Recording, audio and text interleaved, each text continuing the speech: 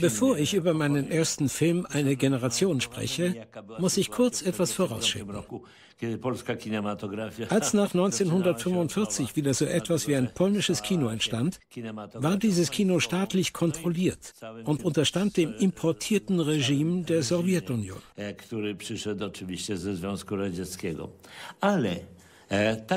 Doch was ein großes Glück war. Es hatte seine Ursprünge in der polnischen Armee.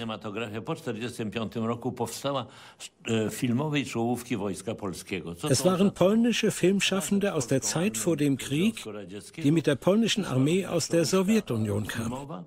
Sie hatten vorher keine kommerziellen Filme gedreht, sondern hatten einen deutlich höheren Anspruch.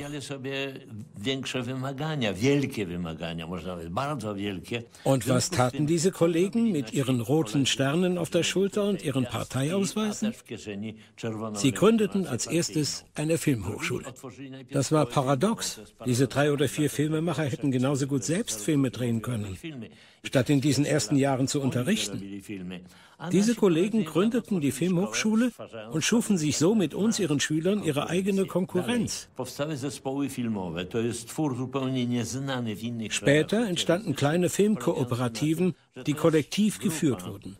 So etwas gab es in anderen sozialistischen Ländern nicht.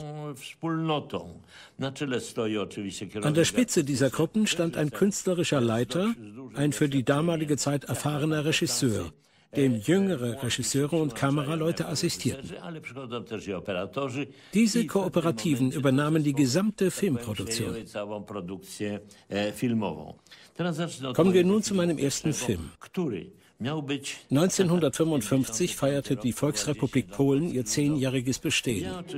Der Film Eine Generation sollte diese 10 Jahre Volksrepublik Polen porträtieren. Das war aber nie meine Absicht gewesen. Ich wollte vor allem einen Film drehen, um Kino zu machen.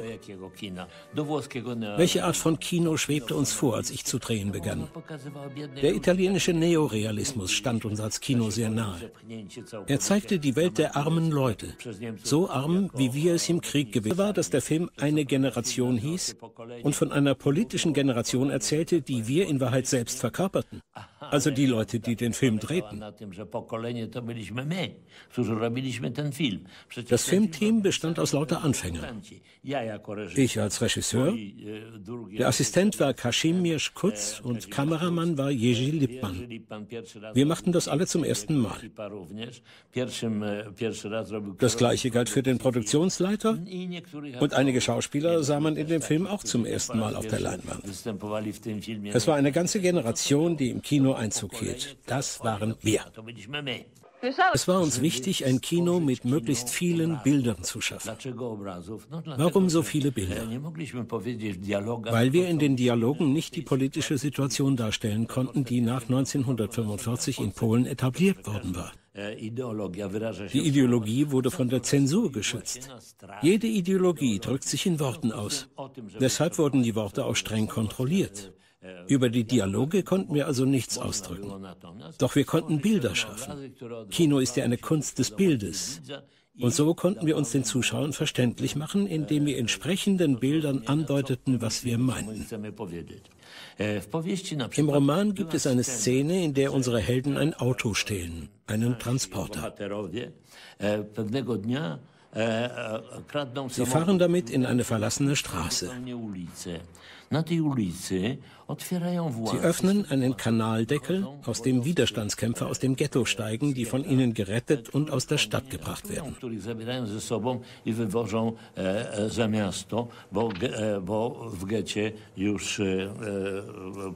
Im Ghetto geht gerade der Aufstand zu Ende und diese Personen können als Letzte gerettet werden. Jahre später sah ich im Fernsehen Marek Edelmann. Er war einer von ihnen gewesen, einer der Anführer des Ghettoaufstandes. Er schilderte diese Szene genauso wie der Autor des Buches, das ich auf die Leinwand gebracht habe. Die nachfolgende Szene zeigt einen weiteren Aspekt unseres damaligen Anspruchs. Sie zeigt, wie wir das Kino sehen wollten, als Action-Kino. Wie musste ein Film aussehen? Wie mussten die Bilder aussehen?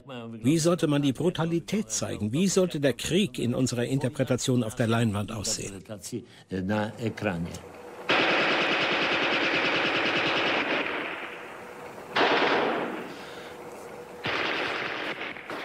Der Held dieser Szene ist Jaschkrone, der einige Tage zuvor einen Freund besucht hat, der aus dem Ghetto geflohen war und versucht hatte, sich auf der arischen Seite zu verstecken.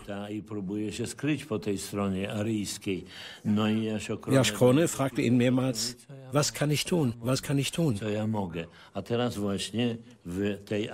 In dieser Szene, in der die Kämpfer aus dem Ghetto gerettet werden, bezahlt der Held für sein Engagement mit dem Leben.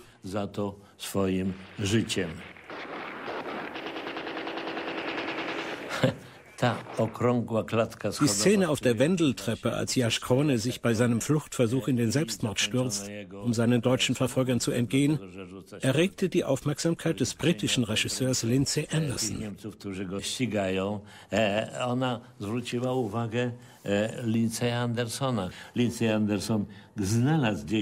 Er hatte in London eine Postkarte mit einer ähnlichen Treppe entdeckt und schickte sie mir mit einem sehr bewegenden Text.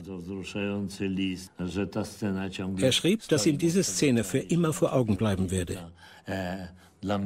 Diese Szene war der Ausgangspunkt meines Kinos.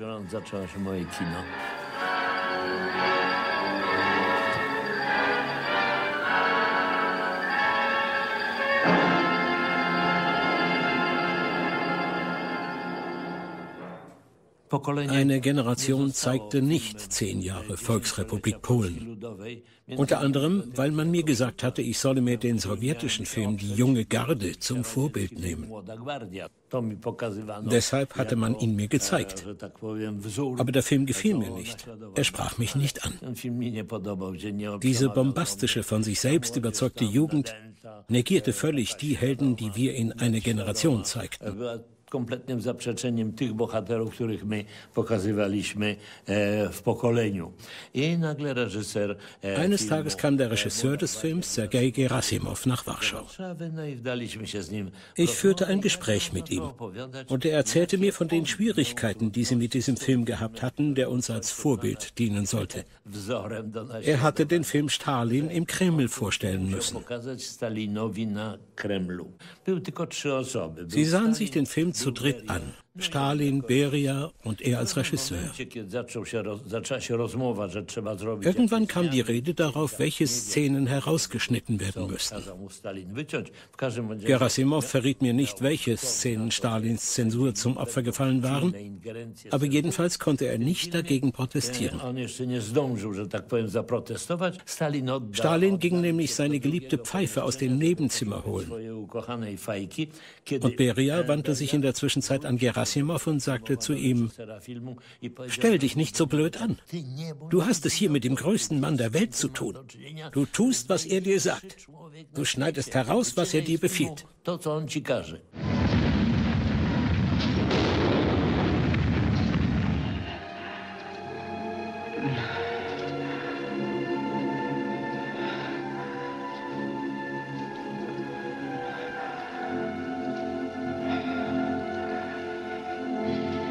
Do śladu, Jacek.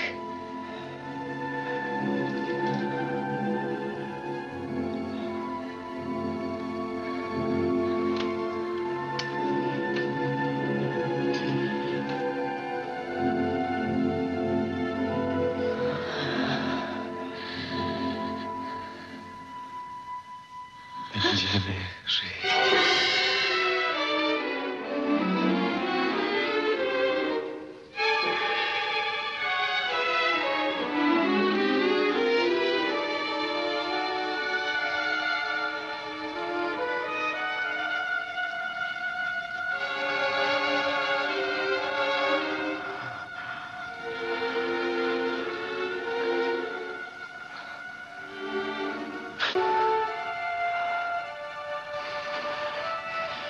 Teraz odpocznij sobie. Zaraz wyjdziemy na trawę. Nie. Nie otwieraj oczu, bo pokazało się słońce. Der Kanal steht gewissermaßen sinnbildlich für das polnische Kino, denn er schildert den tragischsten Augenblick in der Geschichte des Warschauer Aufstands, der in der Kanalisation endet. Das Drehbuch stammte von Jerzy Stawinski, einem ehemaligen Offizier, der an dem Aufstand beteiligt gewesen war. Die Geschichte von den in der Kanalisation versprengten Genossen ist wahr. Aber die eigentliche Frage war, ob man überhaupt einen Film über den Warschauer Aufstand machen sollte oder nicht.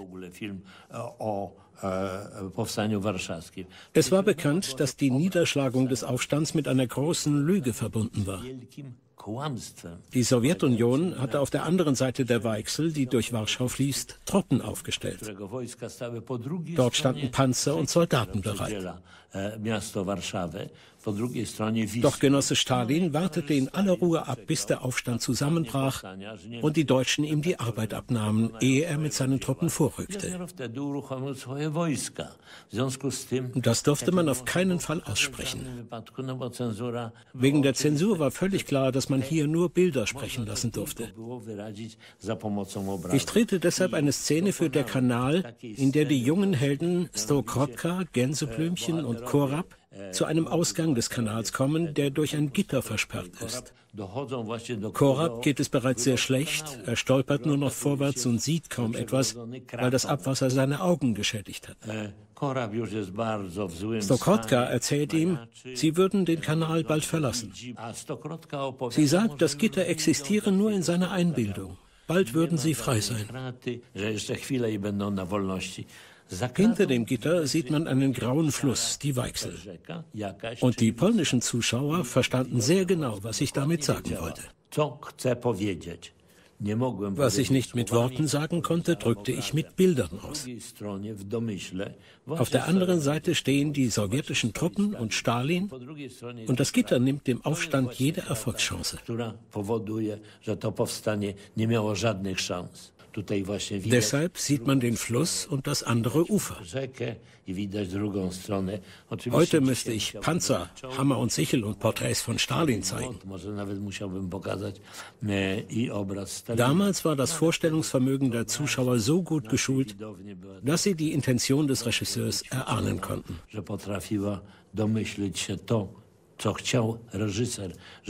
Uns verband eine große Kraft mit den Kinobesuchern, die genau wussten, was wir zeigen durften und was nicht.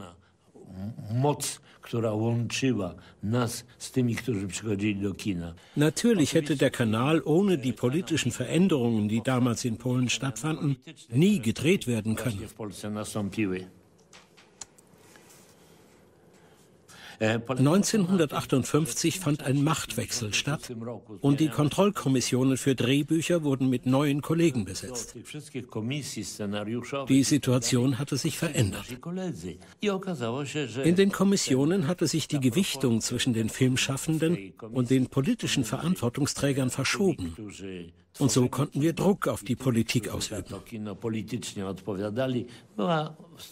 Bei Der Kanal hatten wir Glück.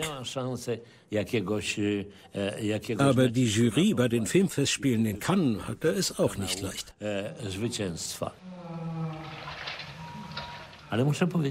Die Entscheidung war wirklich schwierig. Als ich damals den Preis der Jury, zu der Zeit die Silberne Palme verliehen bekam, schrieb die Lokalzeitung Nice Matin, das sei eine Zumutung.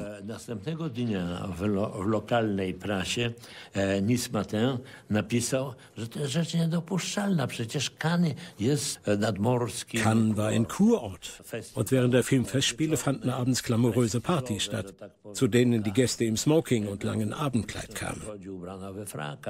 Wir aber zeigten Leute, die durch den Schlamm stapften. Das passte überhaupt nicht zusammen.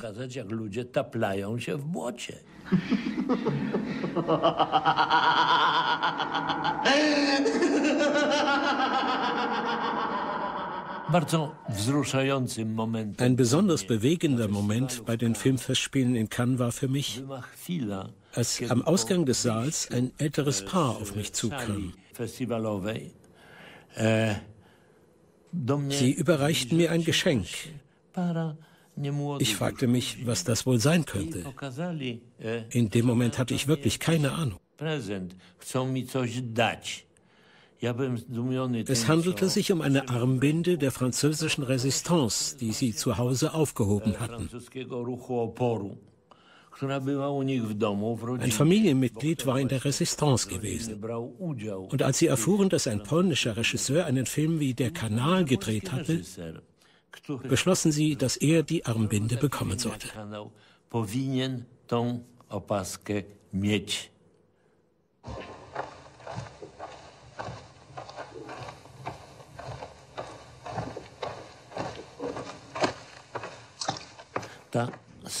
Die Szene aus dem Film Asche und Diamant, die vielleicht den meisten im Gedächtnis geblieben ist der Tod von Szczuka.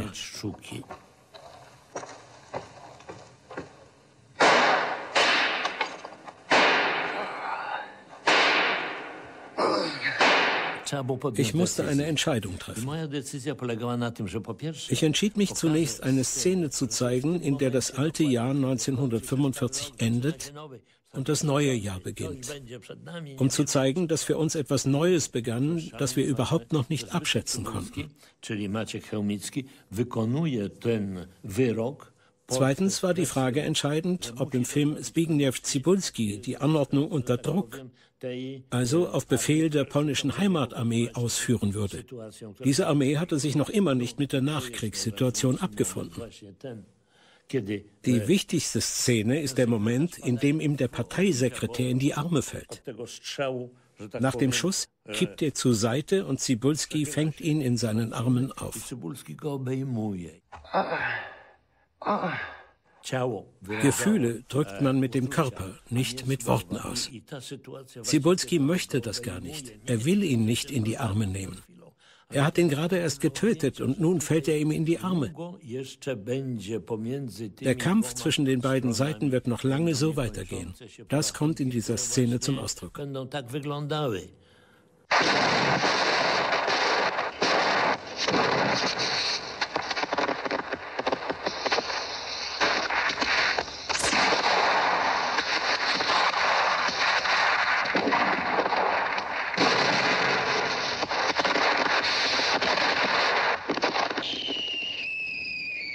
Cybulski sah sehr schlecht. Deshalb fiel es ihm sehr schwer, ohne Brille zu drehen. Dabei sind die Augen das Wichtigste an einem Schauspieler. Ich bat den Kameramann immer, die Augen zu zeigen. So sieht man, was der Schauspieler denkt. Man sieht, was er sagt. Aber hier waren die Augen praktisch unsichtbar. Trotzdem macht die dunkle Brille neugierig. Vielleicht verbirgt sich etwas hinter den Brillengläsern. Vielleicht will er seine Augen nicht zeigen. Vielleicht dienen sie dem Schauspieler als Maske.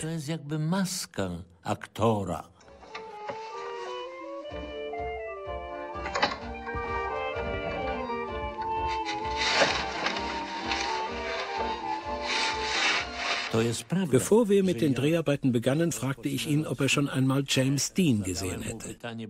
Ich wusste, dass er in Paris gewesen war, als ich mir in Berlin James Dean in Denn Sie wissen nicht, was Sie tun angesehen hatte. Ich fragte also, hast du schon einmal James Dean gesehen? Ja, antwortete er. Na, dann weißt du ja, wie es geht. Dann kannst du es spielen. James Dean stand im Zentrum unserer Aufmerksamkeit, weil er als Schauspieler etwas völlig Neues zeigte. Das ist Cybulski. Nicht nur seine Art zu spielen war völlig neu, sondern es entspann sich auch eine ganz neue Beziehung zwischen dem Schauspieler und den Zuschauern. Diese Szene war im Film nicht so vorgesehen. Im Buch stand nur, dass er auf den Parteisekretär schießt und dieser hinfällt. Wie war es also möglich, dass ich in einem so streng überwachten Film eine solche Szene zeigen konnte? Ab dem Zeitpunkt des Drehbeginns war niemand mehr am Set gewesen, der uns kontrollierte. Es war keiner der Regierungsvertreter mehr anwesend, die die Dreharbeiten genehmigt hatten. Es gab also keinen Redakteur mehr, so nannte man das damals, Redakteur. Dabei waren das eher Spitzel, die zum Telefon griffen und brühwarm erzählten. Hier werden Dialoge geändert, hier wird eine Szene eingefügt, die nicht im Drehbuch steht. Aber nichts dergleichen. Wir drehten den Film mit einem Gefühl völliger Freiheit. Ich muss auch sagen, dass die Szenen, an die sich heute jeder erinnert, die brennenden Schnapsgläser, die Szene mit Schukas Tod, der Tod auf der Müllkippe, der mit dem Kopf nach unten hängende Christus in der Kirche, alle nicht im Drehbuch standen und erst während der Dreharbeiten dazu kamen. Sie hatten eine enorme Wirkung auf das Publikum, das sich unseren Film ansah, und zwar weltweit.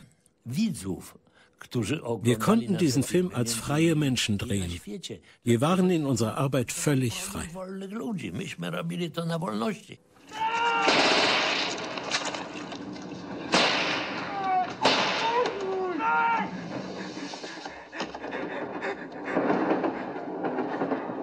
Uważaj, ona broń! Gdzie jest? Chodźcie! Na wozu! Dawaj!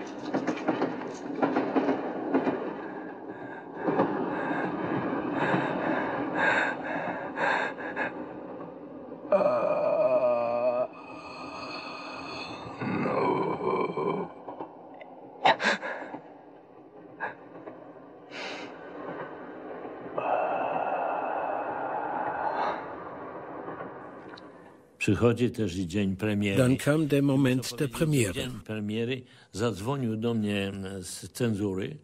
An diesem Tag rief mich jemand von der Zensur an. Er gab mir seine Meldenummer durch, das war damals so üblich, und sagte, ich solle in ein Kino namens Moskwa kommen, wo um 19 Uhr die Premierenvorstellung von Asche und Diamant gezeigt werden sollte.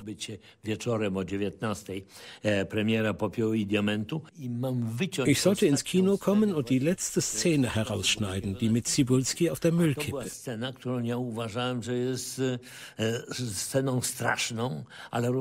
Diese Szene erschien mir zwar beängstigend, aber andererseits auch zweideutig genug, damit sie bei der Zensur durchkommen, vom Publikum aber anders verstanden werden konnte. Przez widownię.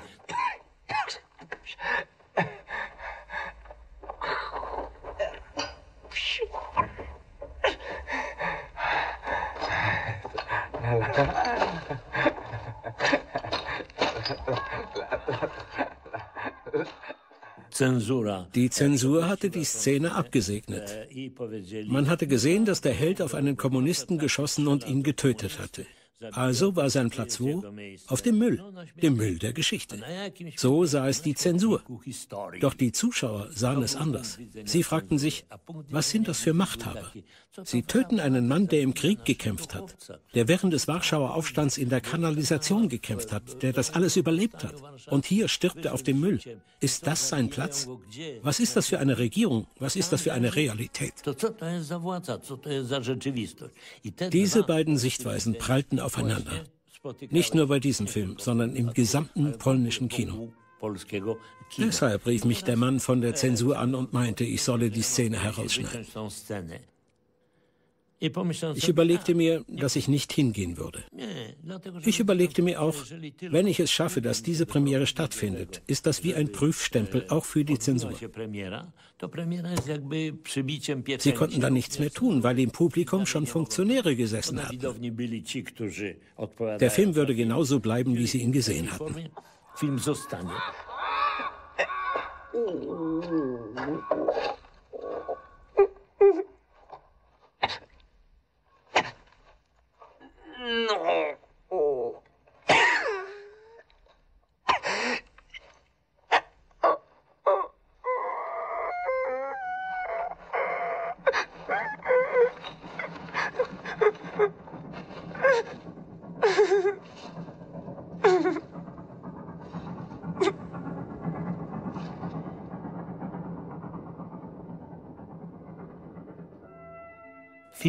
Dem Film war jeder Zugang zu einem Festival versperrt.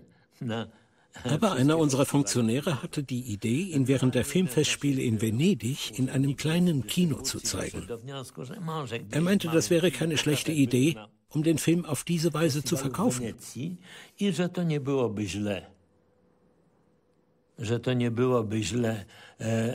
Zufällig nahm an den Filmfestspielen in Venedig der wunderbare Pianist polnischer Abstammung Artur Rubinstein teil. Rubinstein machte bekannt, dass ein polnischer Film gezeigt werden würde. Und er überredete den großen französischen Filmemacher René Clair, sich mit ihm zusammen Asche und Diamant anzusehen. Von da an stand Asche und Diamant im Mittelpunkt des Interesses. Ich erlaubte mir, René Clair einen Brief zu schreiben, um mich zu bedanken, dass er meinen Film bekannt gemacht hatte. Er schrieb mir zurück: Lieber Herr Wajda, bitte danken Sie mir nicht.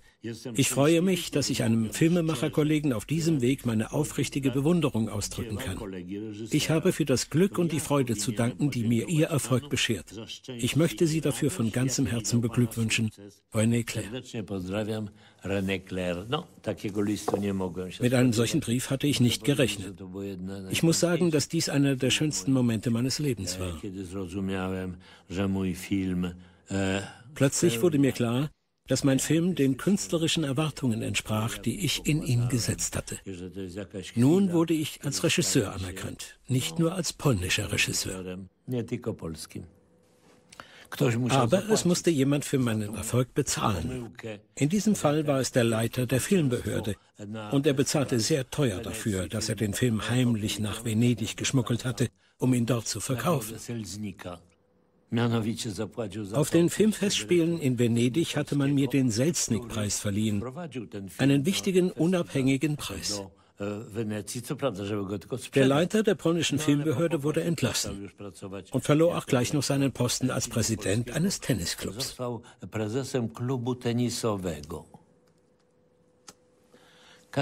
Jeder würde eine Situation wie beim polnischen Film begrüßen. Dort sind nämlich die Kosten für alle Dienstleistungen und Materialien, die für einen Film anfallen, streng reglementiert.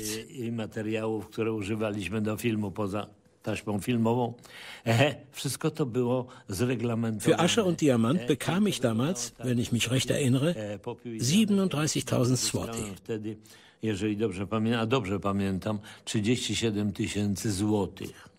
Das sah zwar nach viel aus, aber als ich mir einen Gebrauchtwagen kaufen durfte, einen Simca Arond mit 80.000 Kilometer auf dem Buckel, kostete er mich 100.000 Zloty. Das zeigt, wie hoch die Löhne im Verhältnis waren.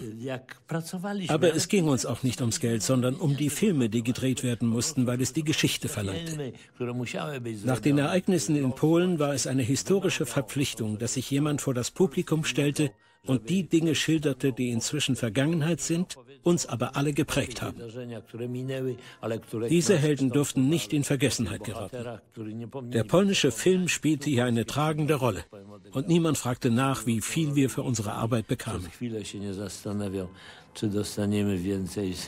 Mit Die unschuldigen Zauberer brach eine neue Ära an.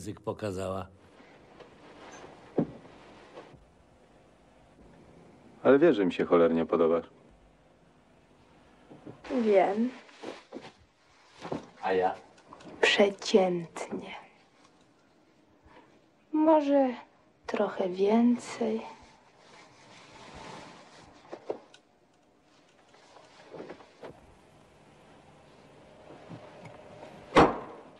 Film Niewinni Czarodzieje zaczynał Nach der polnischen Schule, die in ihren Filmen den Krieg thematisiert hatte, ließen wir diese Helden und historischen Ereignisse in den 60ern langsam hinter uns.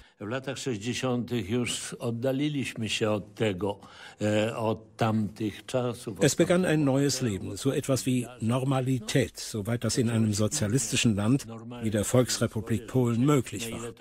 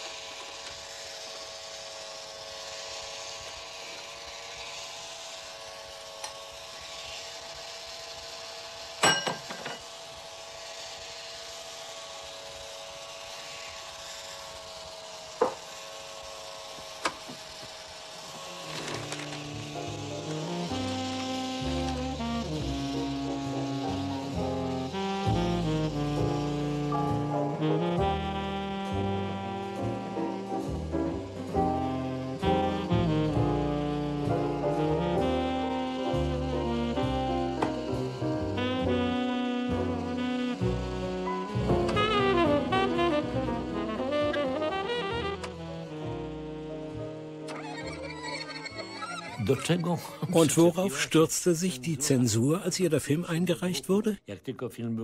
Auf eine Szene, von der niemand vermutet hatte, dass sie Anstoß erregen könnte. Im Film wird die Rolle des Arztes von Tadeusz Ułomnicki gespielt. Er sitzt mit nackten Beinen auf dem Bett. Auf dem Boden steht ein großes Tonbandgerät von Tesla, also ein tschechischer Apparat. Der Schauspieler bedient das Gerät mit seinem großen C. Die Zensur protestierte dagegen, was das denn sollte. Das sei immerhin ein Tesla-Tonbandgerät. Nachdem der Glaube an Gott abgeschafft worden war, wurde die Technik wie eine Heilige verehrt. Die Technik war die Zukunft, die Welt von morgen, in der uns alles offen stand. Und hier bediente jemand ein Tonbandgerät von Tesla einfach so mit dem großen C? Wo kamen wir dahin?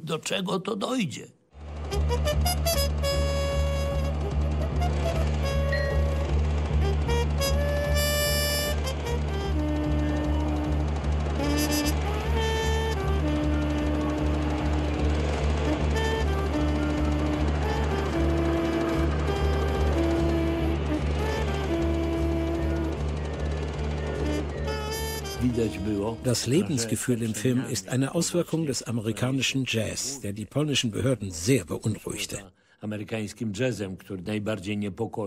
Im Jazz kristallisierte sich alles und die Jugend begann ihr Leben nach ihren eigenen Vorstellungen auszurichten. Sie wollte ihr eigenes Leben leben, nicht einer Illusion hinterherrennen, die uns die Ideologie des Landes vorgaukelte, die Polen von der Sowjetunion vorgegeben wurde.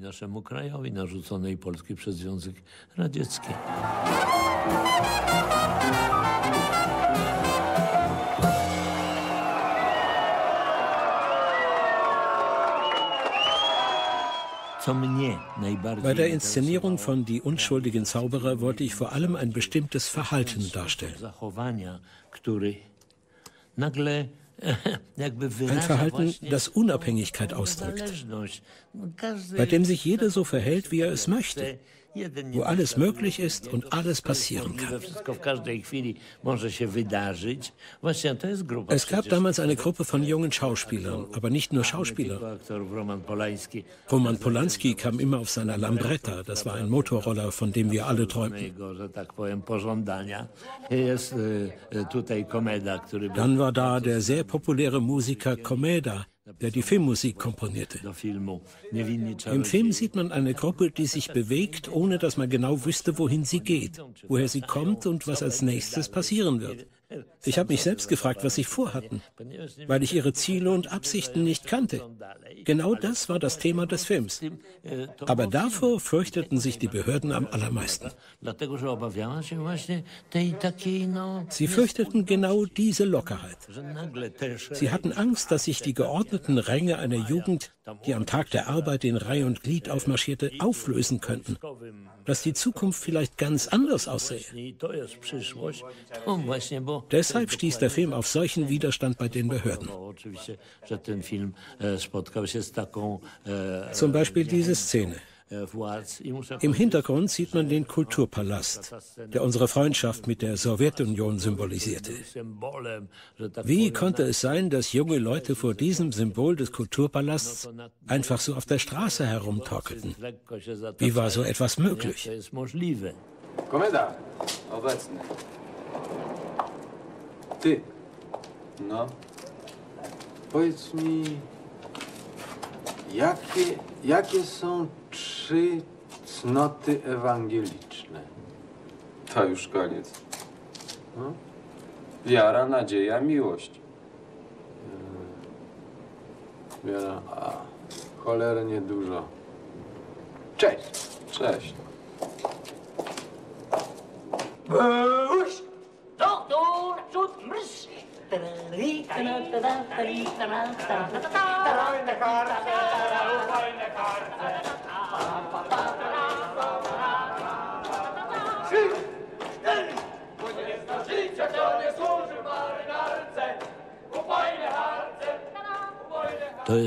Solche Szenen hatte man noch nie im polnischen Kino gesehen.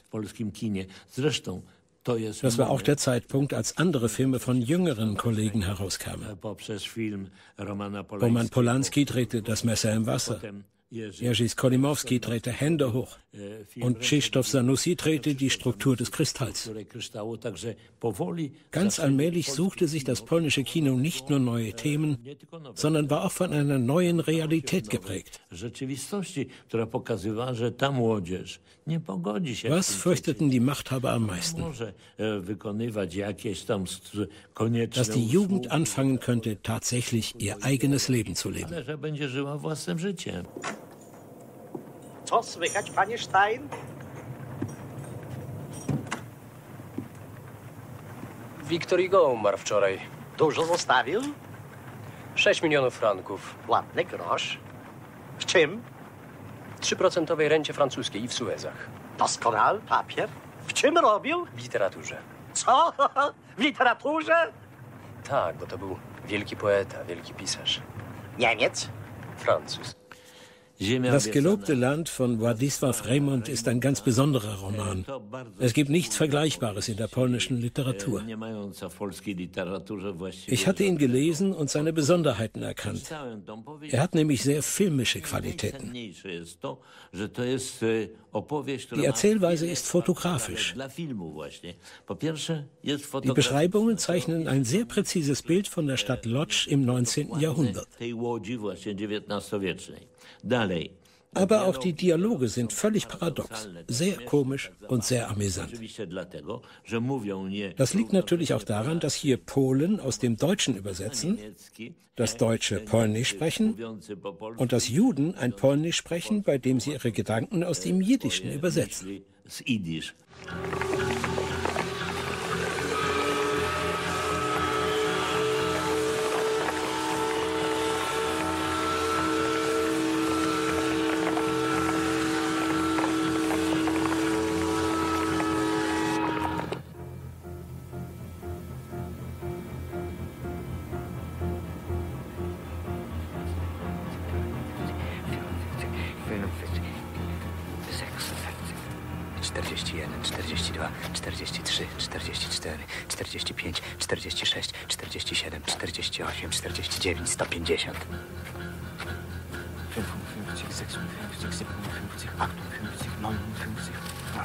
Mensch!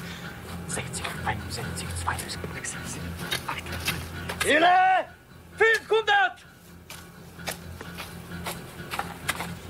628! W porządku. Wszystko nasze.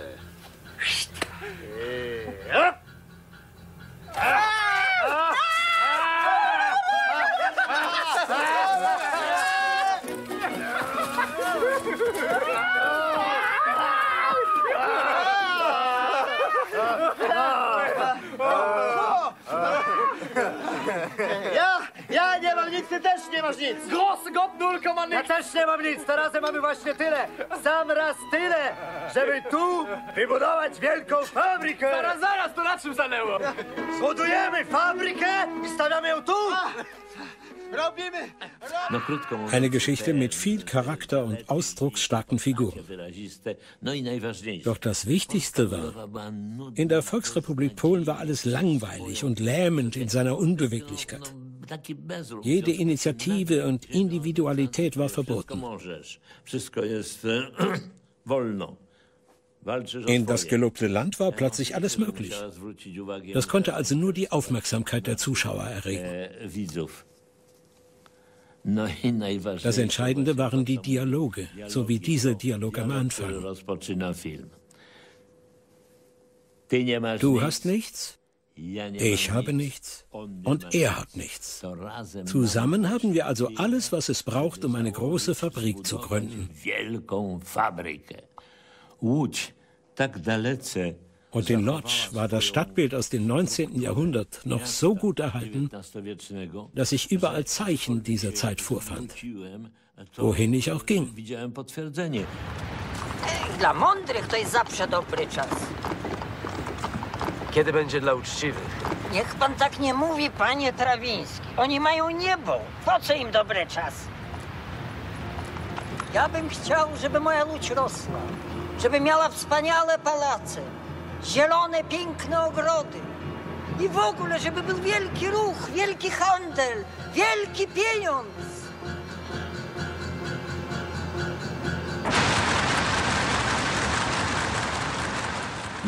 Die großen Textilmaschinen, die ich in den Fabriksälen der Webereien sah, trugen die Aufschrift Manchester 1870.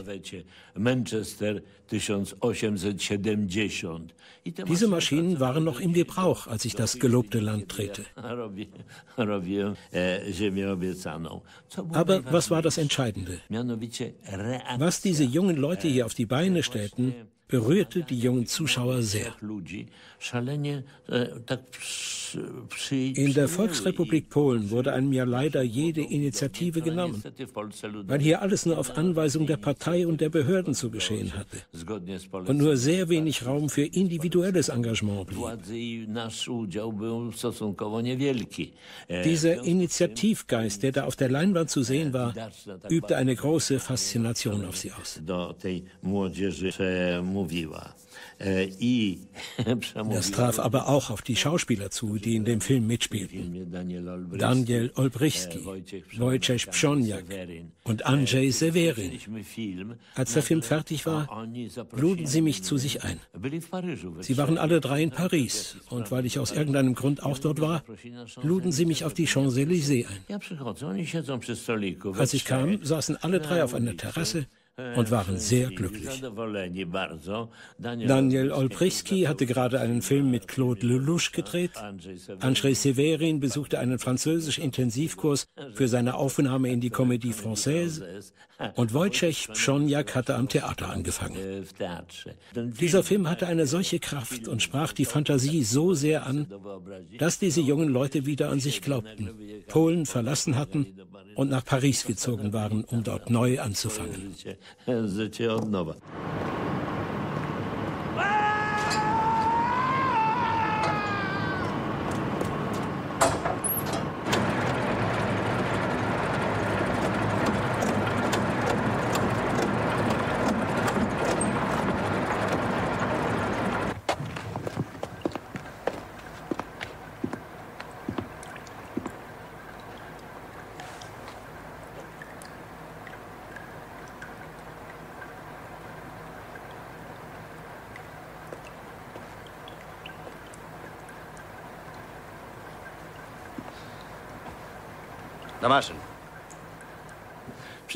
Doch es kam der traurige Tag, so wie immer, wenn man in der Volksrepublik Polen einen Film drehte, wo wir es mit der Zensur zu tun bekamen. Die Zensur hatte natürlich bemerkt, dass ich die Arbeiterklasse und Kapitalisten porträtierte. Die Kapitalisten, denen es nur darum ging, Geld zu scheffeln. Das wirkte sich positiv auf die Bewertung des Films aus. Doch das Beste waren die Empfehlungen an die Zensoren, die die Kritiker von Das gelobte Land zensierten. Unterstreichen Sie das Klassenkämpferische, eventuell auch das künstlerische Element, aber vermeiden Sie es strikt, Wajda zu sehr zu loben. Der Film wurde für einen Oscar vorgeschlagen.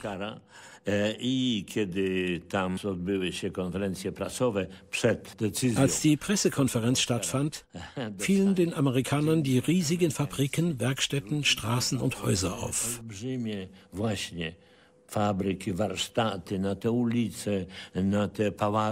Und sie fragten mich, wie viel der Film gekostet hätte.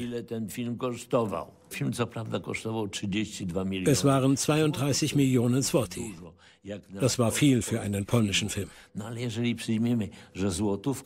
Aber weil der Dollar bei 100 Zloty stand, hätte ich davon in den USA gerade mal 3 Schauspieler bezahlen können.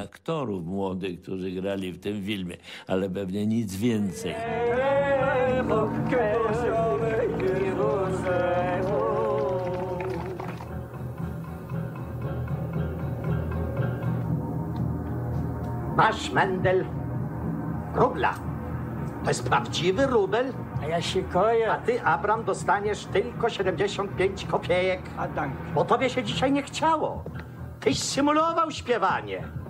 Ty chciałeś oszukać mnie? Co? I Pana Boga? W czasie Während der Pressekonferenz in Los Angeles, als das gelobte Land für einen Oscar nominiert war, ergriff ein Journalist das Wort. Ich wusste nicht, wer es war. Und er sprach sich gegen den Film aus.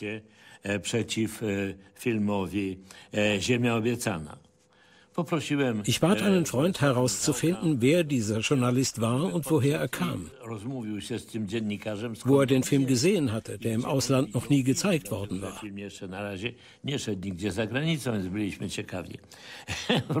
Er kam lachend zurück und erzählte, der Mann hätte gemeint, er habe den Film gar nicht ansehen müssen. Wenn der Film aus Polen käme, wäre er sowieso antisemitisch.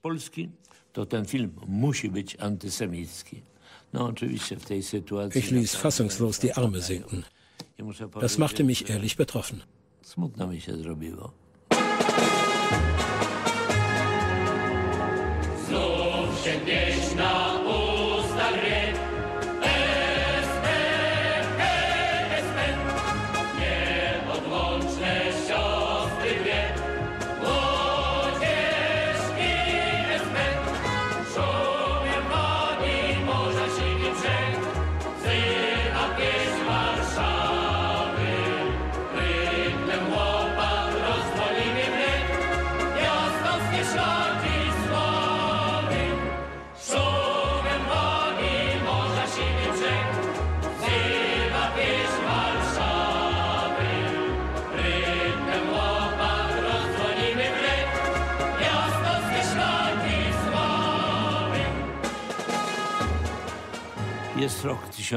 Es kam nun das Jahr 1962, das für mich ein außergewöhnliches Projekt mit sich brachte. Der Mann aus Marmor. In keiner der Volksrepubliken, die ihrem Kino die gleichen Vorschriften auferlegten, wie sie uns auferlegt wurden, in keiner dieser Volksrepubliken gab es einen Film über die Helden der Arbeit. Der Held der Arbeit war eine Erfindung aus jener Zeit. Eine Erfindung der sozialistischen Wirtschaft, für die junge, kräftige und gesunde Männer ausgesucht wurden. Man ließ sie vor der Kamera unter bestmöglichen Bedingungen arbeiten und tat so, als sei das der Normalzustand, wie man ihn überall im Land sah. Alles wurde so arrangiert. Ein Maurer setzte zum Beispiel mehrere tausend Steine pro Tag. Daraus wurde natürlich ein Plansoll für die anderen Maurer abgeleitet, die nach dieser Norm bezahlt wurden, obwohl sie bei ihrer Arbeit nicht die gleiche Unterstützung genossen wie bei diesen Dreharbeiten. Natürlich verspürten die anderen Arbeiter einen gewissen Hass auf diese Helden der Arbeit, der auf verschiedene Arten zum Ausdruck kam. Die Arbeiter versuchten den Behörden nachzuweisen, dass hier falsche Tatsachen vorgetäuscht wurden.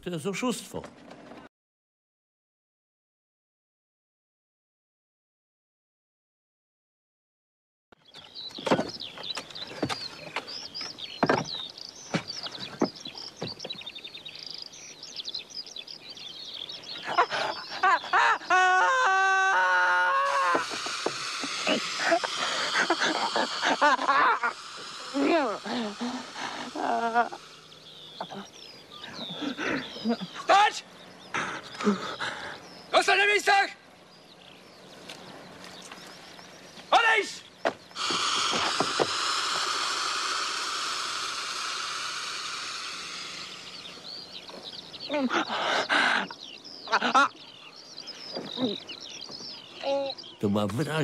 Es handelte sich um eine klare Kritik an einem System, das auf Lüge und Täuschung basiert. Aber wann wurde diese Kritik möglich? Erst 3 Jahre später, als Gomulka abdankte und die neue Regierung von Edward Gierek an die Macht kam. Gierek hoffte, Anschluss an den Westen finden zu können und zeigte sich aufgeschlossener als Gomulka. Er sah, dass sich ihm neue Möglichkeiten boten. Sein Vizepremier und Kulturminister Józef Teichma interessierte sich deshalb für das Drehbuch. Er selbst hatte seine politische Laufbahn als Journalist in Nowa Huta begonnen und war der Meinung, dass man ruhig einen Film über die Anfangszeit zeigen könne. Jetzt, wo wir uns weiterentwickelt hatten und das Land eine neue Regierung hatte, konnte man einen Film zeigen, der die Vergangenheit kritisch beleuchtete. Film o tym, co było.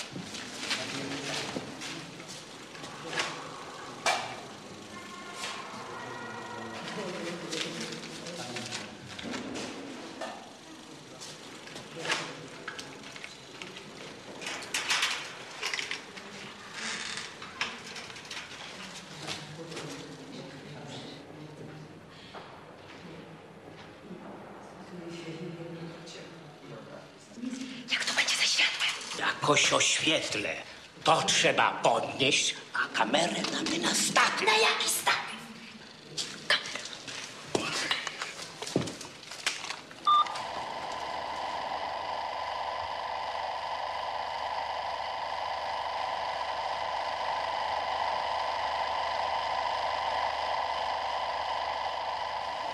No, moja córeczko. Ho, ho, ho, ho.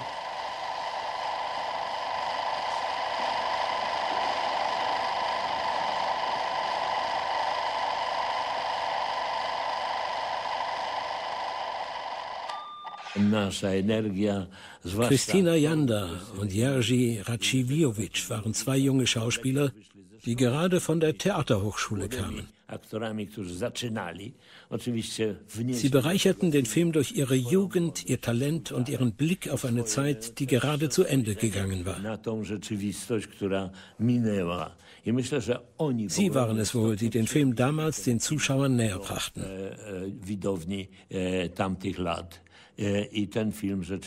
Der Film hatte große Bedeutung, nicht nur künstlerisch oder gesellschaftlich, sondern auch politisch. Das Zentralkomitee wollte auf keinen Fall, dass der Mann aus Marmor in den Kinos gezeigt wurde. Doch die Zeitungen mussten trotzdem Vorführungszeiten angeben. Irgendjemand kam auf die Idee, geschlossene Vorstellungen zu schreiben. Doch das Warschauer Publikum und später ganz Polen hatten schnell begriffen, dass geschlossene Vorstellung für den Titel Der Mann aus Marmor stand. I nie dziwmy się też, że tacy ludzie jak Birkut stali się natchnieniem naszych twórców. Powstaje wykuty w marmurze posąg symbol, ucieleśnienie bohaterstwa naszych murarzy.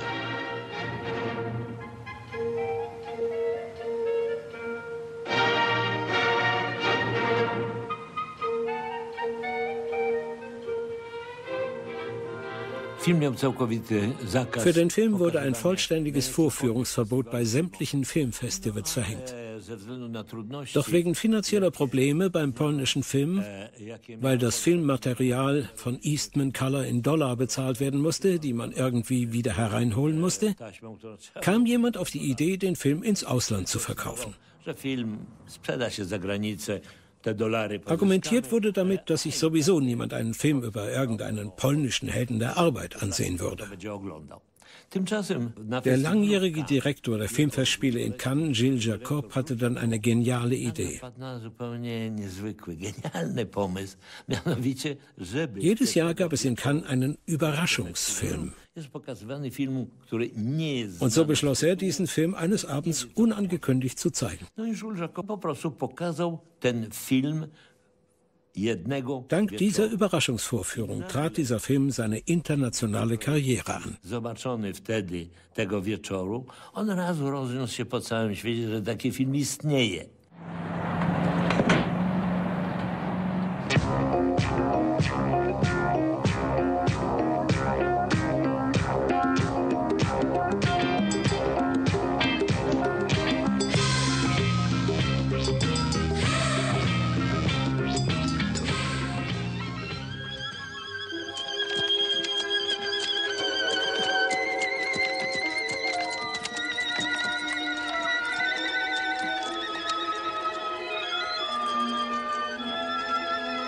Edward i Moshiel odjechali już dzisiaj do Warszawy.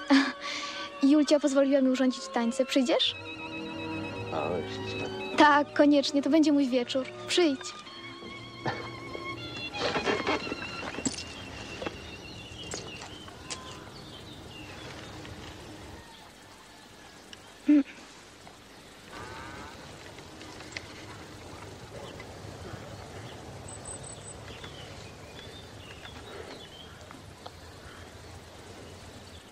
Wystarczy.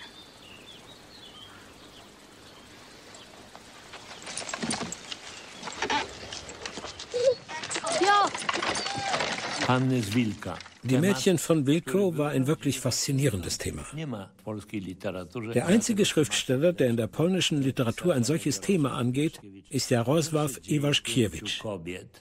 Erzählt wird das Schicksal von 5 Frauen.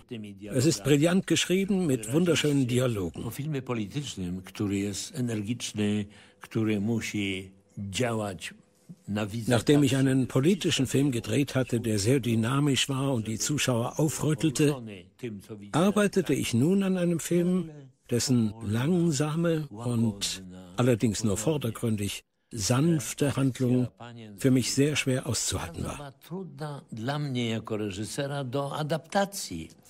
Ich saß inmitten all dieser Frauen in einem bequemen Sessel, beobachtete, was sie taten, was sie darzustellen versuchten und fragte mich ständig, was mache ich hier eigentlich?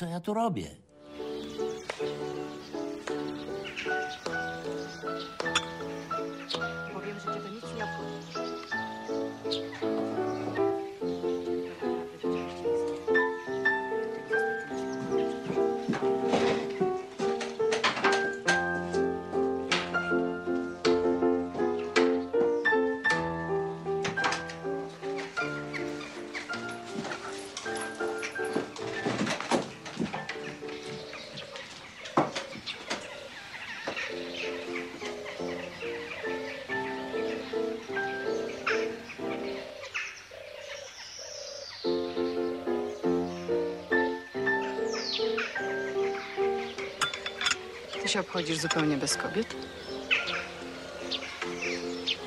Tak.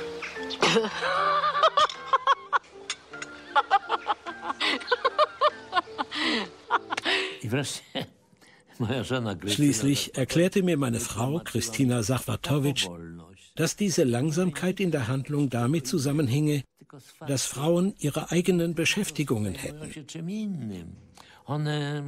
Sie würden zum Beispiel Konfitüre für den Winter einkochen. Und Konfitüre könne man nicht schnell herstellen, das brauche seine Zeit. Genauso wäre es mit ihren Gefühlen. Die würden langsam reifen. Ich muss sagen, dass mich dieses Argument überzeugte. Ich beruhigte mich und beschloss, ruhig zuzusehen, was sie mir anzubieten hatten. Kaziu, ty się we mnie kochałaś? I to bardzo na serio. Ale teraz chyba mnie już nie kochasz.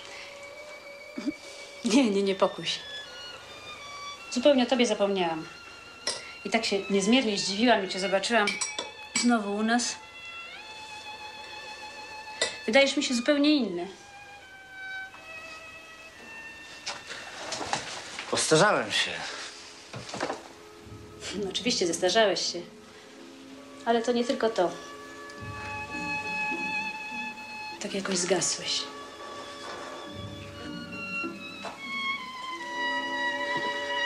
Ale ja bym wcale nie chciała widzieć ciebie takiego, jak byłeś kiedyś.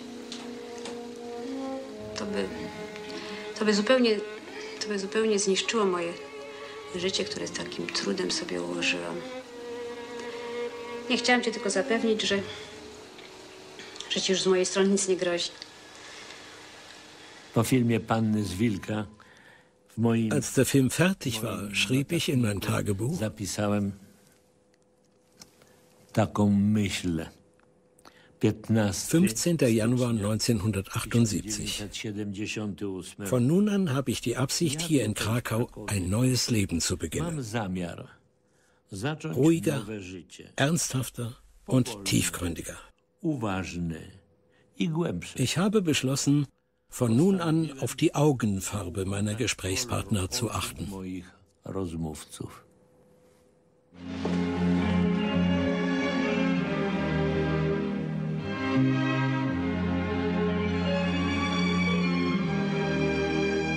Jedź ze mną do Gdańska. Co się zwariował?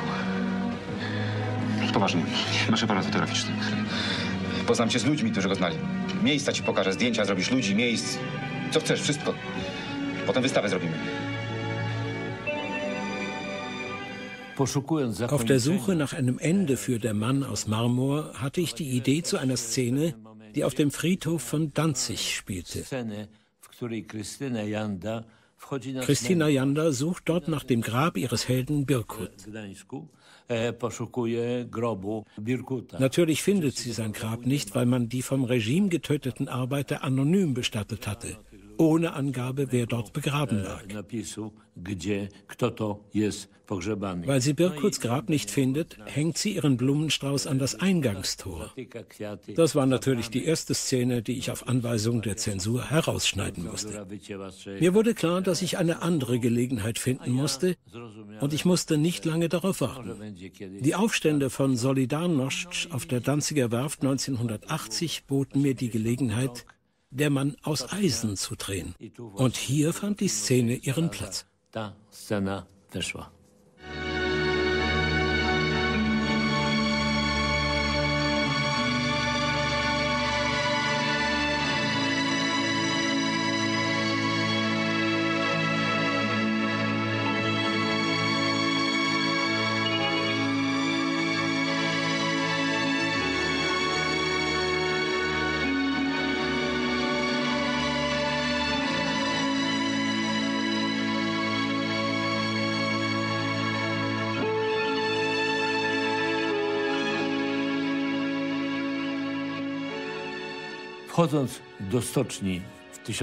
Als ich im August 1980 während des Streiks zur Danziger Werft kam und vom Eingangstor zum Saal ging, begleitete mich ein Arbeiter mit einer weißroten Armbinde, der mich bewachen sollte.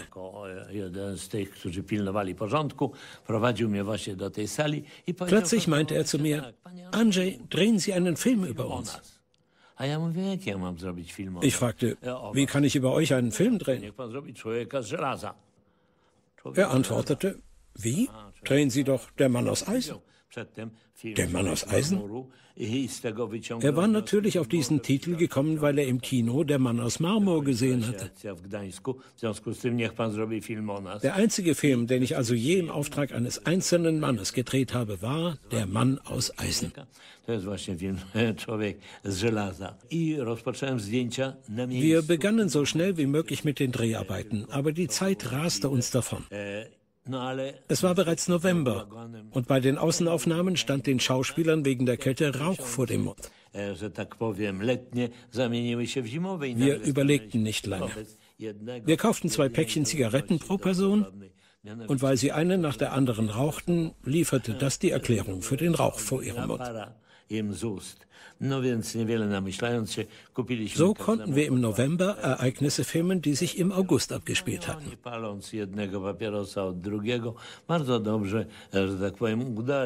Nun mussten wir uns mit den Reaktionen der Regierung auseinandersetzen. Mir wurden heftige Streichungen verordnet.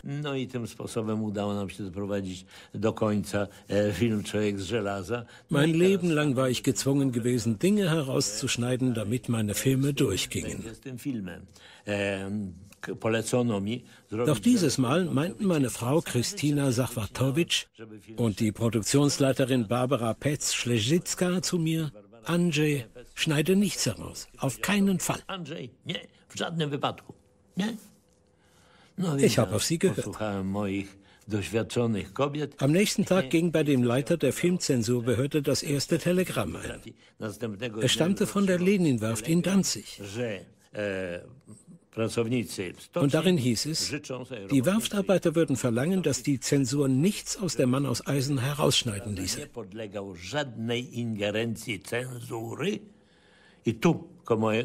Außerdem verlangten sie, dass der Film beim Festival in Cannes gezeigt würde. Am gleichen Tag ging nachmittags ein weiteres Telegramm aus Nowa Huta ein, das ebenfalls forderte, nichts herauszuschneiden und den Film in Cannes zu zeigen. Diesmal war es von 20.000 Metallarbeitern unterzeichnet. Und so kam es, dass der Film in Cannes gezeigt wurde. Das war für mich ein sehr schöner und bewegender Moment. Ich kam mit einer gewaltigen Verpflichtung nach Cannes. Und meine Freude war riesengroß, als die Jury beschloss, die Goldene Palme für Der Mann aus Eisen zu verleihen. Die Goldene Palme für Solidarność. Das war wunderbar. Als wir mit der Goldenen Palme aus Cannes zurückkehrten, schrieb ein hiesiger Filmkritiker: Und wer hat die Goldene Palme überreicht? Agent 007. Tatsächlich war Sean Connery auf die Bühne gekommen, um mir den Preis zu übergeben. Aber für einen Journalisten des polnischen Regimes war das gleichbedeutend mit einer Auszeichnung durch einen amerikanischen Agenten. Für ihn war der Film ein Machwerk der Amerikaner. Hier zeigte sich, wer der wahre Auftraggeber hinter Der Mann aus Eisen war. Inzwischen hatte sich die politische Situation so verändert, dass man in Moskau Interesse zeigte, Der Mann aus Eisen dem Verband der Filmemacher vorzuführen. Christina und ich steckten uns den Button von Der Mann aus Eisen gut sichtbar an und wir reisten mit den Filmbändern im Schlepptau nach Moskau. Das waren ungefähr 30 Filmspulen, die ein enormes Gewicht hatten. Wir konnten sie nicht als Gepäck aufgeben, weil wir überzeugt waren, dass sie verloren gehen würden. Deshalb beschlossen wir, sie im Handgepäck mitzunehmen und bei uns zu behalten. Ich habe nie so geschwitzt wie für diesen Mann aus Eisen. Die Vorführung fand im Kino Warschau statt. Es gab ein Kino dieses Namens in Moskau. Auf der Seite des Gebäudes hing ein riesiges Plakat mit der Aufschrift Der Mann aus Eisen. Ein Bild aus dem Film, das sich über die ganze Höhe des Gebäudes erstreckte.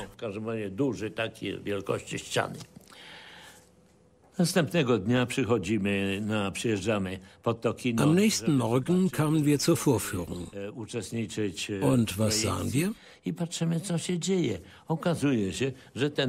Wand mit dem Plakat war durch einen großen LKW verdeckt, der Kartoffeln verkaufte.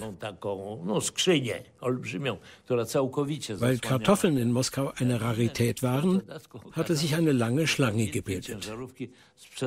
Die Leute standen nicht vor dem Kino an, sondern wegen der Kartoffeln.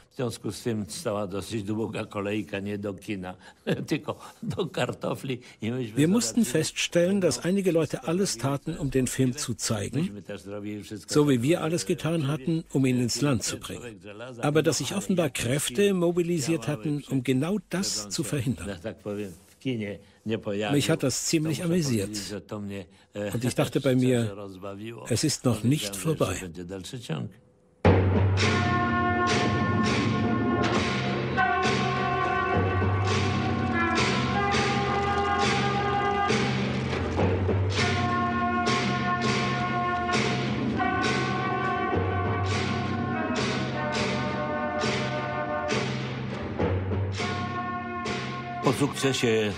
Nach dem Erfolg von Der Mann aus Eisen in Cannes boten sich mir neue Möglichkeiten. Zum Beispiel den Film Danton nach der Vorlage eines polnischen Theaterstücks zu drehen. Ich hatte das Stück bereits für das Theater inszeniert und wollte es nun mit Jean-Claude Carrière als Drehbuchautor für die Leinwand adaptieren. Ich rechnete damit, dass alles gut laufen würde. Weshalb wir in Polen drehen wollten? Weil man in Polen für wenig Geld große Menschenmengen von Statisten filmen konnte. Das entlastete das Budget enorm. Gérard Depardieu nahm seine Rolle des Danton sehr ernst und war sogar bereit, für einen Tag nach Warschau zu kommen.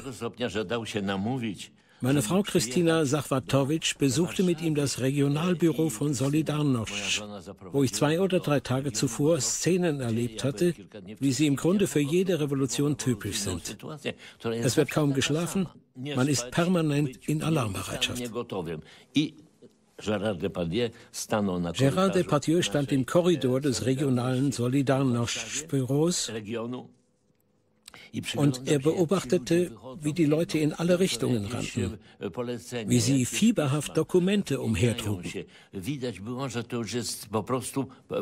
Es waren die letzten Momente von Solidarność vor der Verhängung des Kriegsrechts. So gelang es uns, diesen Rhythmus, diese Angst und dieses Fieber, es vor der Katastrophe noch zu schaffen, später auf die Filmleinwand zu bringen.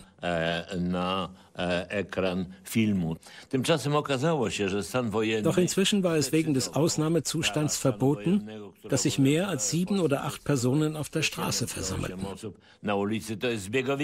Massenszenen zu drehen war also undenkbar geworden. Wir mussten die Dreharbeiten deshalb nach Paris verlegen.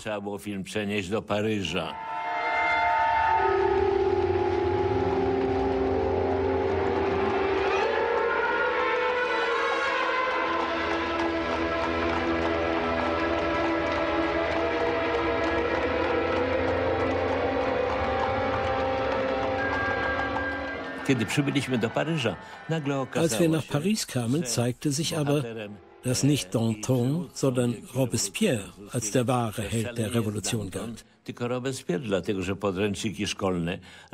Ganz einfach, weil die Geschichtsbücher von der Linken geschrieben worden waren.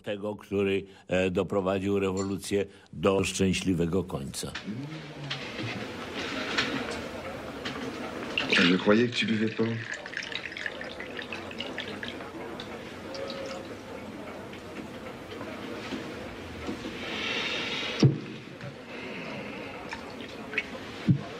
À notre entente.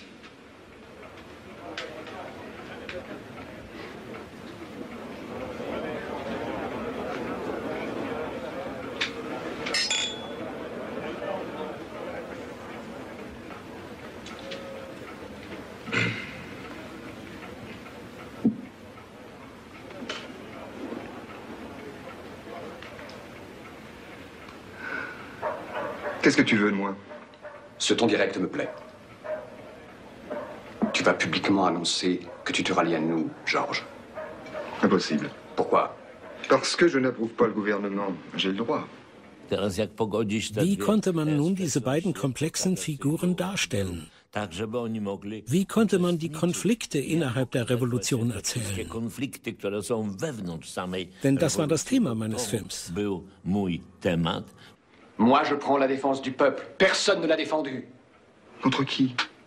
Contre les hommes qui ne font que s'enrichir par le biais de la révolution.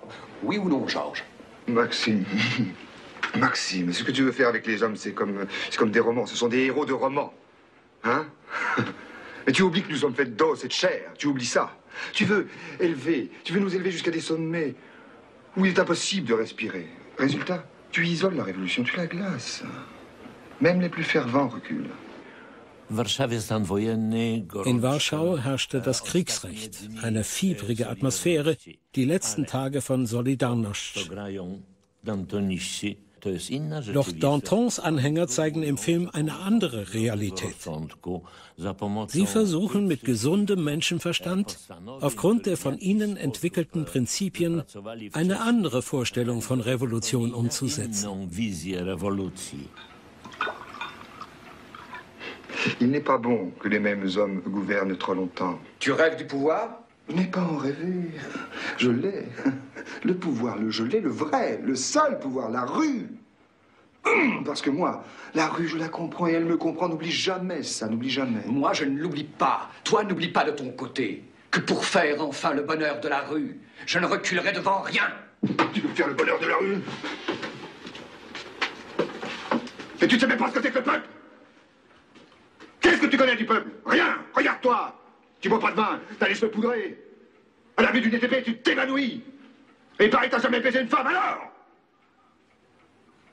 Au nom de qui tu te parles? Tu veux faire le bonheur des hommes et t'es même pas un homme. Paris, Samstag, der 8. Mai 1982. Ich schrieb in mein Tagebuch: Die Neuigkeiten aus Polen sind furchtbar. Und wir vertreiben uns hier die Zeit mit Dreharbeiten für einen Film, statt vor Ort zu sein und aktiv zu werden. Tu vois cette tête? Tu vois cette tête? Tu la sens? Hein? Eh bien, ce sera toi qui seras obligé de la couper.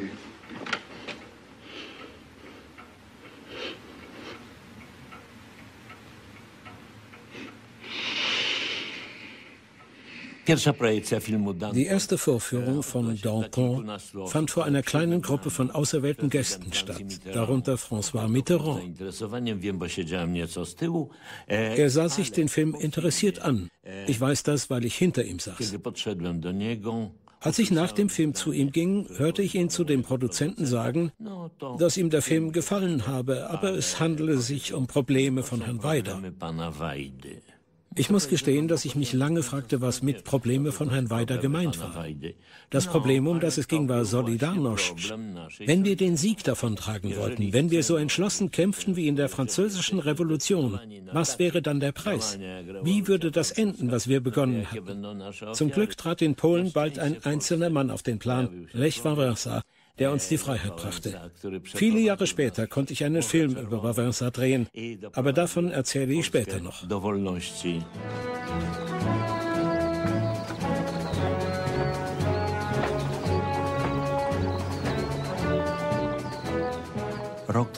Wir schrieben das Jahr 1998. Die dank Solidarność erlangte Freiheit wurde greifbar. Und ich stand vor der Frage, was für einen Film soll ich drehen? Was soll man dem polnischen Publikum jetzt erzählen? Da kam mir die Idee, ihm von der polnischen Sprache zu erzählen, die uns allen gemeinsam war. Und damit von dem langen, unvergleichlichen Gedicht von Adam Mickiewicz, Pan Tadeusz.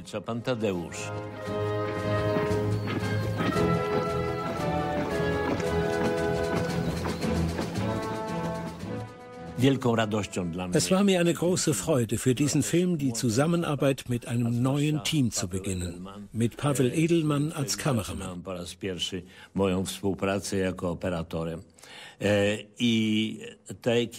Dieses Team gab diesem Film, der ganz automatisch ein Film der Worte war, weil der Zuschauer das Gedicht von Mickiewicz sieht, jugendliche Frische.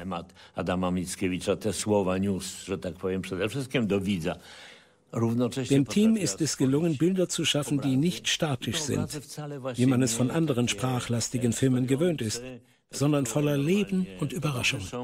Filmom mówionym, tylko odwrotnie, właśnie pełne życia, pełne takiej niespodzianki. Diese Welt der Vergangenheit, der Kindheit nahm plötzlich auf der Leinwand Gestalt an. Und ich glaube, das war das Wichtigste an dem Film. Vor allem in diesem schwierigsten Moment, wo wir endlich Freiheit erlangt hatten. Eine Freiheit, die eine ganze Reihe von Schwierigkeiten und unvorhersehbaren Situationen mit sich brachte. Ich meine damit die Freiheit, die uns Solidarność gebracht hatte. Vielleicht war so ein tröstlicher Film notwendig. Und dafür gab es nichts Schöneres, nichts Wunderbareres als Pan Tadeusz von Adam Mickiewicz. Er war für uns ein Trost in dieser harten Zeit, wo wir Freiheit erlangt hatten und vor der Frage standen, Freiheit. Mein Vater fiel dem Massaker von Katyn zum Opfer. Und meine Mutter fiel der Lüge von Katyn zum Opfer. Bis zu ihrem Lebensende 1950 glaubte sie, ihr Mann würde wiederkommen. Denn in allen Telegrammen, die sie aus der Schweiz bekam, hieß es nur, dass mein Vater im Krieg verschollen sei. Das schloss nicht aus, dass er nicht wieder auftauchen und zurückkehren konnte.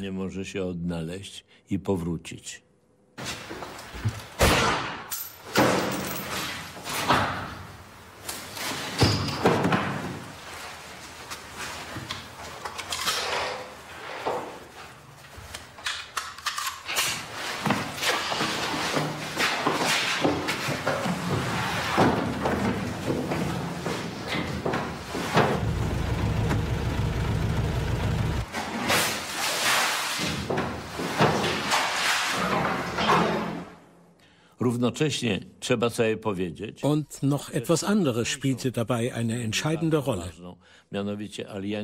Die Alliierten haben geschwiegen. Sie haben nie die Stimme erhoben. Denn der Sieg der Sowjetunion war ein Sieg Stalins, der bis nach Berlin vorgedrungen war und Hitler besiegt hatte. Dies erklärt, weshalb die Lüge eine offizielle Wahrheit wurde.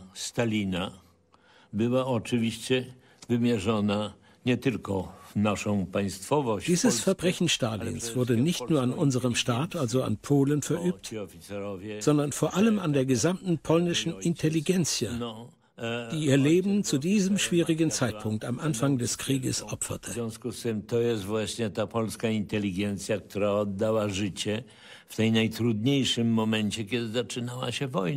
Am meisten fehlte mir die Anwesenheit meines Vaters. Ich war 13 und machte gerade meine ersten Schritte ins Leben. Damals hätte ich ihn am meisten gebraucht. Ich musste ganz allein entscheiden, was ich beruflich machen wollte, wonach ich suchen wollte. Das ist die Gedenktafel auf dem Friedhof Charkow, wo man im Frühjahr 1940 im NKWD-Gefängnis meinen Vater ermordet hatte.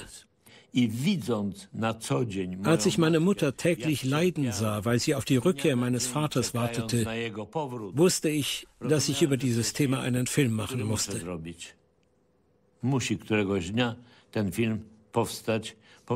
Solange das kommunistische Polen existierte, konnte die Wahrheit über Katyn nicht ans Licht kommen. Die Lüge wurde 44 Jahre lang aufrechterhalten. Sono Oriana Fallaci. È una domenica pomeriggio in una Danzica fredda, intrisa di neve ed angoscia. Momento. Zanim zaczniemy, trzeba pewne sprawy uzgodnić. Dobbiamo chiarire un paio di cose.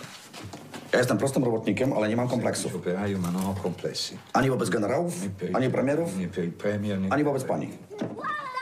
A jeśli chodzi o panią, pierwsze pytanie stawiam ja.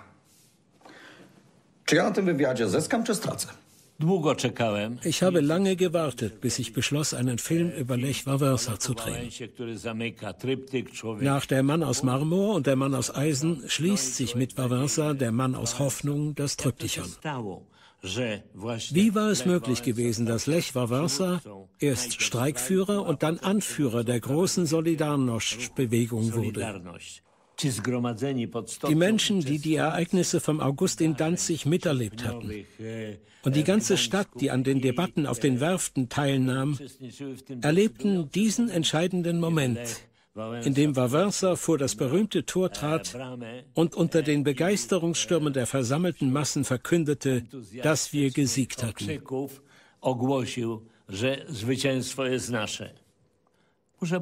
Ich habe diesen Film aber nicht nur wegen dieser Szene gedreht.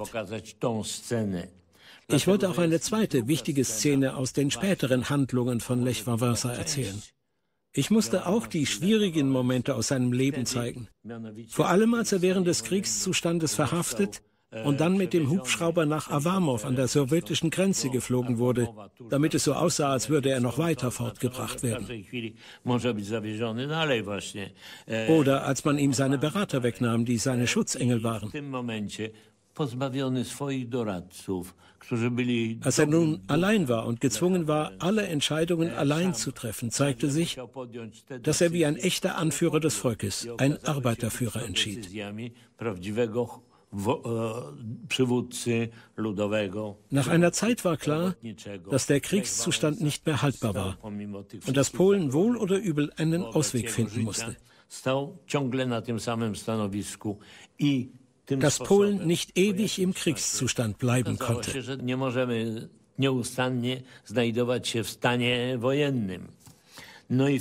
Da spielte Wałęsa aus meiner Sicht erneut eine tragende Rolle. Er zeigte den Weg in die Freiheit zu einem Zeitpunkt, als, während noch alle Augen auf Polen gerichtet waren, die Berliner Mauer fiel.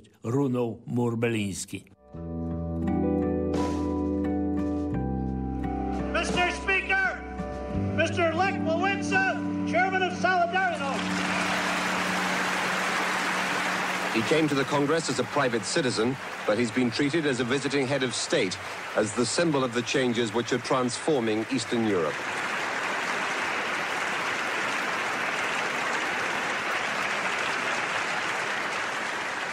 My, naród. We, the people.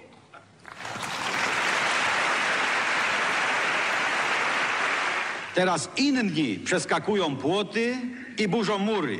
Czynią tak, bo wolność jest prawem człowieka. Now others jump fences and tear down walls. They do it because freedom is a human right.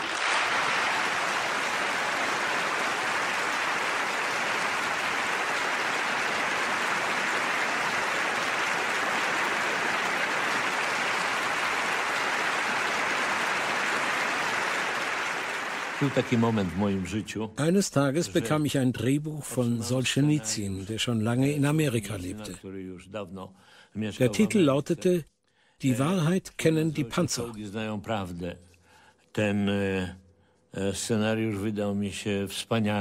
Dieses Drehbuch erschien mir außergewöhnlich und auch geeignet als Filmstoff. Doch so ein Film konnte nur im Westen gedreht werden, außer Reichweite der Sowjets. Ich stand also vor einer sehr schwierigen Wahl.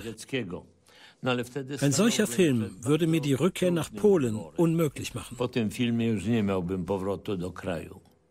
Ich ahnte nicht, dass Polen bald wieder ein freies Land sein würde, in dem alle Künstler ungestört arbeiten und zwischen Ost und West unbehelligt hin und her reisen konnten.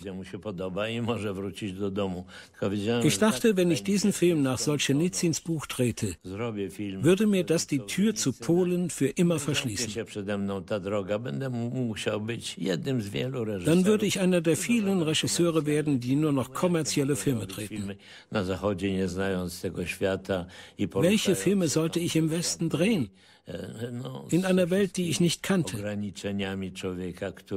Mit all den Beschränkungen eines Mannes, der in einer anderen Welt, einem völlig anderen System, einer ganz anderen Realität aufgewachsen war.